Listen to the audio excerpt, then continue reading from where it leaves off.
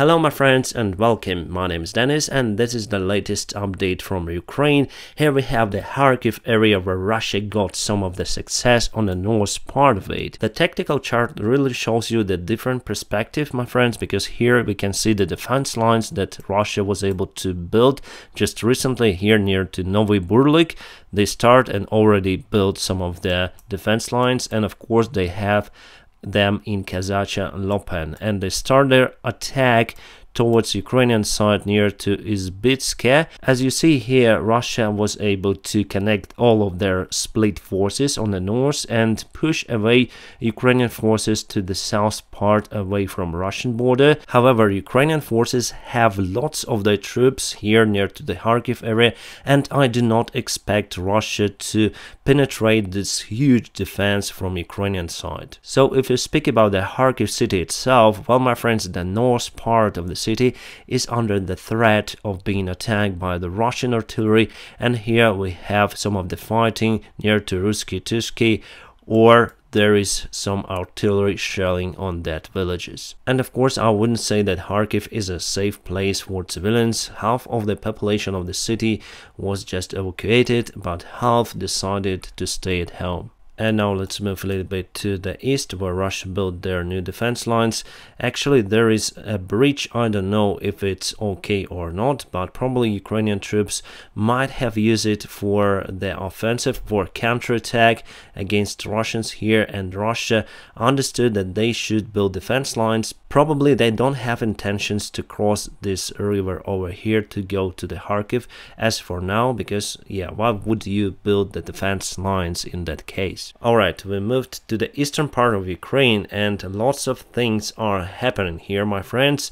So let's go firstly to Izum area where Russia doing their attack on Ukrainian forces. We have 81st Brigade defending this part of the territory, and Russia was able to take Svetohirsk under its control, and from this chart we already see that they are very close to Bogorodichne and actually fighting in the city itself. As I say to you, this direction of their attack from Izum is more profitable for them because they already crossed the Siversky Donets river.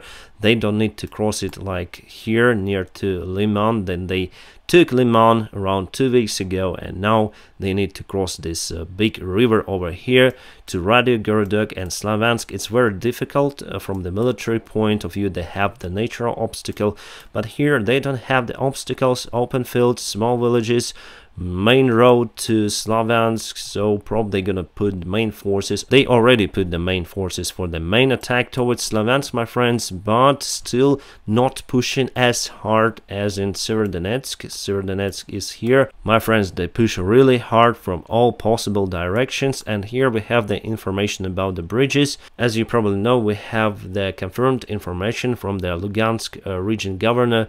He said that all the bridges from Severodonetsk to Lysychansk were destroyed, and probably gonna build new bridges just to evacuate the civilians and our military guys who stayed there in the airport. And you see Russia took Metelkino, Voronovo and vast part of the city. We can honestly say that we are still controlling the factory area, and there are around 500 civilians from what I know, from the information I have. Some say around 1,000 of civilians.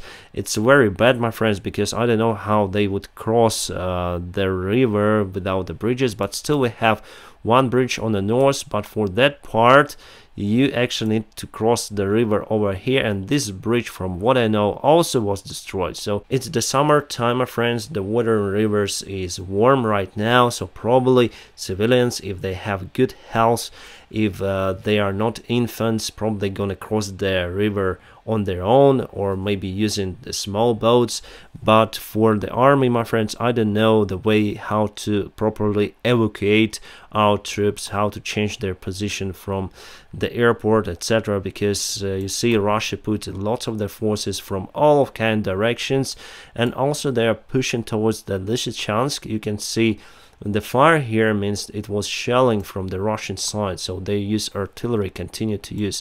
We have their troops over there, as you can see, and now they are offending from the Popasna area.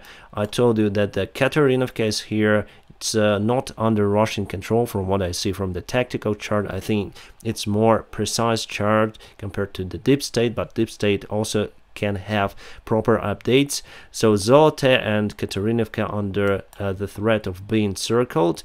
Russia is going to Vrubovka and also Hirske. I think it's time to take our troops from Zolote to Hirske over here and reinforce our troops near to the Lysychansk. As you can see, Ukraine has lots of armed forces at this part of the front lines, because as well Russia puts their main forces to reach Severodonetsk. For them, it's the main goal to get this city under their control, because it's one of the biggest cities in Lugansk Oblast, my friends. So now I think it's time to go to Lysychansk from all directions and go to defense. And now we are using these tactics, my friends. We change our positions. We give some ground to Russia little by little, but we move our forces to prepare defense lines, and each time Russia offenses, they enter to the new defense lines, and because of that, each time they got severe losses. So for us, we need to cause them severe losses,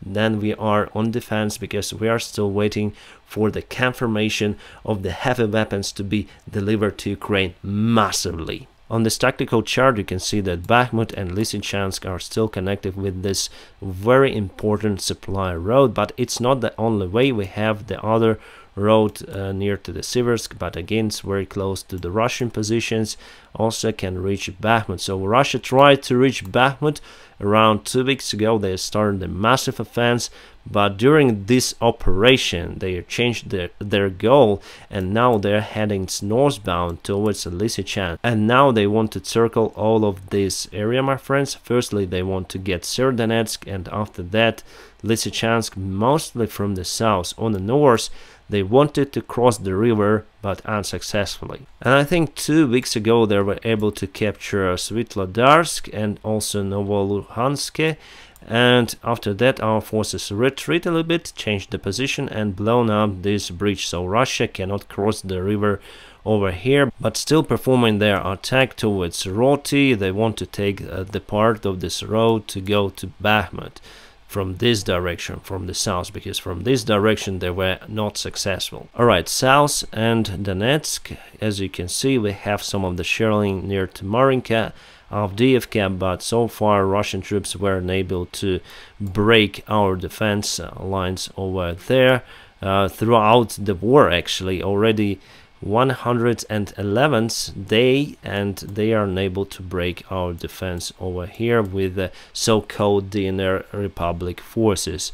Here in the south everything is standstill, my friends, but not calm. Russia put their forces away from this part mainly and concentrated them on the eastern part. And now we are near to Mykolaiv and Kherson, so we used the situation, then Russia retreated a little bit, they removed some of the forces, and because of that we started our counterattack here near to Lozove. We took Davydiv Brid, but recently Russia started to push here to Davydiv Brid, and so far Ukraine is able to control this part of the territory, and we also started to push towards Kherson from Alexandrovka. And some say that we are near to Tomina Balka, which is not far away from Kherson, my friends, and I expect this region to be freed from Russian occupiers very soon. Then we'll have enough weapons to withstand. What I see, my friends, that weapons that already have been delivered to Ukrainian army did great job on the eastern part of our territory,